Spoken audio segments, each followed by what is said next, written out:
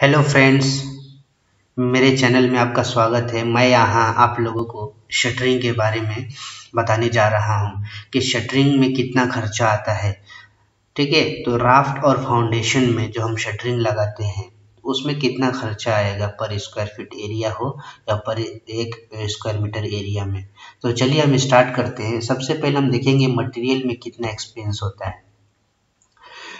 जो हम material use करते हैं, मराइन प्लाईवुड यूज़ करते हैं, उसका जो एरिया रहता है, उसका साइज जो रहता है 1.22 बाई 2.44 का, मतलब 2.97 स्क्वायर मीटर का वो उसका साइज होता है जनरली। ठीक है, 12 mm thick.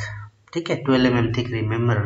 Okay, 12 mm thick इसलिए है कि ये CPWD 12 mm थिक प्लाईवुड का इस्तेमाल करने के लिए बोलता है और उनका रिकमेंडेशन रहता है। ठीक है, अब इसमें ऐसा है कि अगर मैं 2.97 को स्क्वायर फीट में कन्वर्ट करूं तो 32 स्क्वायर फीट आता है।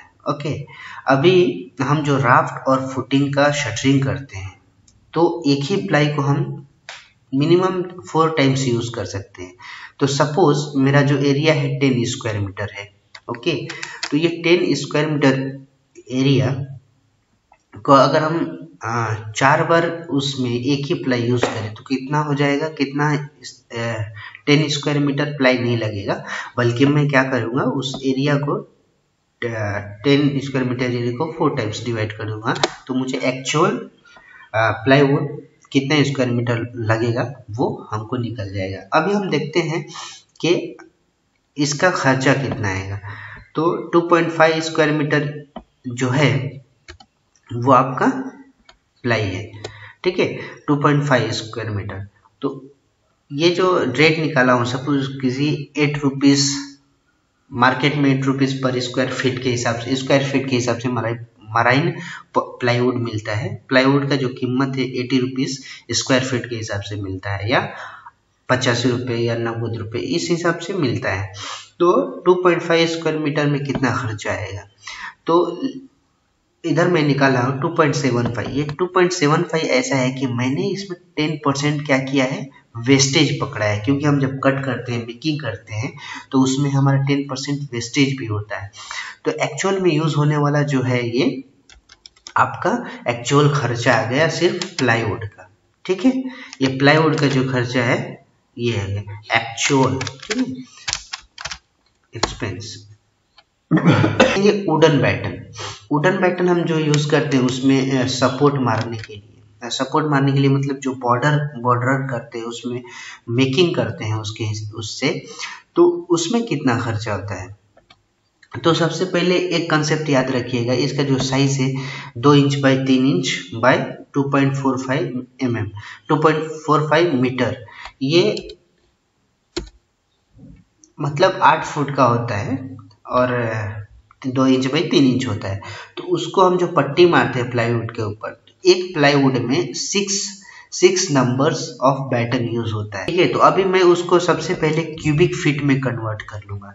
तो क्यूबिक फीट में कन्वर्ट करने के लिए क्या करूंगा, 0.05 इंटू 0.075 इंटू 2.45, ये हो गया क्यूबिक फीट में। उसको अगर 35.28 से मल्टीप्लाई करूंगा तो ये क्यूबिक फीट हो जाएगा। ठीक है, ये हो गया क्यूबिक फीट। अभी 6 कितना यूज करना है, 6 एक में 6 यूज होता है। ठीक है, एक प्लाईवुड में 6, तो 6 से मल्टीप्लाई करूंगा तो कितना हो जाएगा, 1.9 क्यूबिक फीट। वही मैं यहाँ लिखा हूँ। ठीक है, तो अभी इसका जो हमारा मार्केट रेट है, आप मार्केट रेट निकाल के यहाँ पुट अप कर सकते हैं। वो रेट 800 क्यूबिक फीट के हिसाब से मिलता है। ठीक है, अब ये क्यूबिक फीट हो गया। ये हो गया खर्चा प्लाईवुड और बैटन का, जो हम पट्टी लगाते हैं उसके ऊपर। Labour cost making and fixing. अभी लेबर कॉस्ट जो रहता है, देखिए जो मार्केट में रेट चलता है 50 रुपये स्क्वायर मीटर या 35 रुपये इसका रेट, 35 रुपये, 40 रुपये, 50 रुपये स्क्वायर मीटर मेकिंग और फिक्सिंग के लिए सिर्फ लगा लेते हैं वो लोग, मतलब 1 स्क्वायर मीटर एरिया के लिए। तो अपना कितना स्क्वायर मीटर एरिया है, 10 स्क्वायर मीटर एरिया है। ठीक है, लेबर कॉस्ट वो तो 10 स्क्वायर मीटर एरिया करेगा। टोटल, लेकिन हमारा प्लाई 2.5 यूज हो रहा है, उसी को हम क्या करेंगे, रीयूज करके 10 स्क्वायर मीटर करेंगे। तो उसका अगर 50 रुपये के हिसाब से भी पकड़ते हैं तो 500 रुपीज उनका हो जाता है। फिर उसके बाद नेल, अभी एक प्लाई मेकिंग के लिए 250 ग्राम का खिला यूज होता है एक प्लाई के लिए। ये 2.75 स्क्वायर मीटर जो यूज हो रहा है, मतलब उसमें जो खर्चा होगा वो उससे हम मल्टीप्लाई कर देंगे, तो समझ लीजिए 1 किलो के आसपास खिला आपको लग जाएगा, 1.25 किलो। तो किस 50 रुपये या 60 रुपये केजी के हिसाब से भी अगर आता है खिला, तो 50 से मल्टीप्लाई करेंगे तो 35-40 रुपये खिले में जाएगा, ठीक है। उसके बाद मशीन का भी भाड़ा लगाओगे, क्योंकि मशीन कट करने के लिए लगता है, ठीक है। और उसके बाद हथौड़ी, खिल्ला ये सब हमको, उसका भी हमको जोड़ना है। तो एक लमसम 5 रुपये मैं पकड़ लिया 10 स्क्वायर मीटर एरिया के लिए। फिर उसके बाद सपोर्ट और बैटन्स, उसका 10% पकड़ लीजिए, हाँ, सबका ऊपर का जितना भी ये है हमारा प्लाईवुड और बैटन जो पट्टी है, उस पर मैंने 10% जोड़ लिया है, ठीक है। ऐसे जोड़ लेने का कि 10% उसमें खर्चा होगा भाई सपोर्ट और बैटन्स के लिए। जैसे हम फुटिंग करते हैं तो फुटिंग के लिए हम सपोर्ट लगाते हैं, जैक विक लगाते हैं, या उसको फल्ली लगा के या मुंडा लगा के उसको सपोर्ट जो देते हैं उसका खर्चा, ठीक है। ऑयल, अब हम जो प्लाईवुड में ऑयल लगाते हैं, तो समझ लीजिए इस ऑयल का खर्चा ऐसा है कि कम से कम 1 स्क्वायर मीटर में 1 लीटर, 10 स्क्वायर मीटर एरिया में 0.8 लीटर यूज हो जाता है 10 स्क्वायर मीटर एरिया में। ये इधर लीटर में तो अगर 10 रुपये लीटर भी हम लिए तो 80 रुपये इधर खर्चा होता है। 8 लीटर समझिए 10 स्क्वायर मीटर एरिया में खर्चा। इधर समझ लिए 10 स्क्वायर मीटर है तो 0.6 तो 6 लीटर यूज होगा इसमें, ज़्यादा नहीं 6 लीटर यूज हो जाएगा आपका। 8 लीटर लिखा था मैं, 6 लीटर यूज होगा। अभी binding wire and nail fixing, उसका भी जो हम फिक्सिंग के टाइम सपोर्ट को और प्लाईवुड को जो नेल मारते हैं उसका खर्च, और उसको बाइंडिंग वायर से जो कॉर्नर पे बांधते हैं उसका खर्च, तो अगर हम जोड़ते हैं तो समझ लीजिए 2.5 kg, वो भी पर स्क्वायर मीटर 2.5 लग ही जाता है, 250 ग्राम, ठीक है। 10 स्क्वायर के लिए 2.5 kg वो पकड़ लीजिए, तो इसका हो जाता है 125। लेबर हैंडलिंग चार्जेस, अभी लेबर हैंडलिंग चार्जेस में ऐसा है कि जो भी हम प्लाईवुड मेकिंग करते हैं उसको हम एक जगह से दूसरी जगह रिप्लेस करते हैं, या उसको निकाल के खिल्ला निकाल के उसको साफ सफाई करके फिर दूसरी जगह लगाते हैं।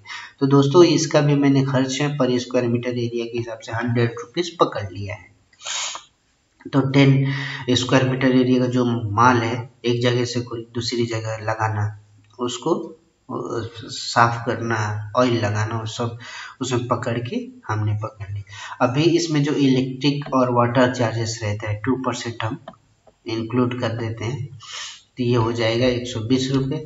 फिर उसके बाद टोटल हम निकालेंगे, फिर उसके ऊपर कॉन्ट्रैक्टर प्रॉफिट हम ले लेंगे, ठीक है।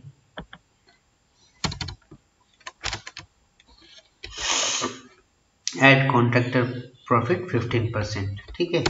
तो ये हो जाएगा, अगर मैं टोटल करता हूँ ये, तो 10 स्क्वायर मीटर एरिया के लिए 13,240 रुपये के आसपास आपका ये खर्चा निकलेगा, ये 10 स्क्वायर मीटर के लिए। तो total cost for 1 square metre area के लिए 1323 रुपये, और इसके लिए 123 रुपये स्क्वायर फीट के हिसाब से आपको ये शटरिंग का विथ मटेरियल काम लेना पड़ेगा, ठुकाई छोड़ के, ठीक है। कंक्रीट ने 120 रुपये आपको पकड़ना पड़ेगा, ठीक है। इससे थोड़ा अगर 90 और 100 के बीच में भी लिए तो चल जाता है, प्रॉफिट है इसमें, ओके। इसमें मैंने यहाँ 6 लीटर पकड़ लिया है, प्लस में इसमें जो ज़्यादा पकड़ा हो ये 10 स्क्वायर मीटर एरिया के लिए। बाकी ये मटेरियल तो आपको खर्चा आएगा ही उतना में, ठीक है, वेस्टेज पकड़ के मैंने लिया है। बाकी आप 100 तक भी ले सकते हैं, कोई इसमें डाउट नहीं है। तो इस तरीके से हम शटरिंग का रेट एनालिसिस करते हैं कि पर स्क्वायर फीट एरिया में कितना खर्चा जाएगा और उसमें हमको प्रॉफिट आएगा या नहीं आएगा। अगर पकड़ेंगे तो इसमें 15% आपको प्रॉफिट है। तो इस तरीके से आप शटरिंग का रेट एनालिसिस कर सकते हैं। दोस्तों, अगर आपको वीडियो पसंद आया हो तो लाइक कीजिए और सब्सक्राइब कीजिए। और लास्ट में जो बातें हैं कि 0.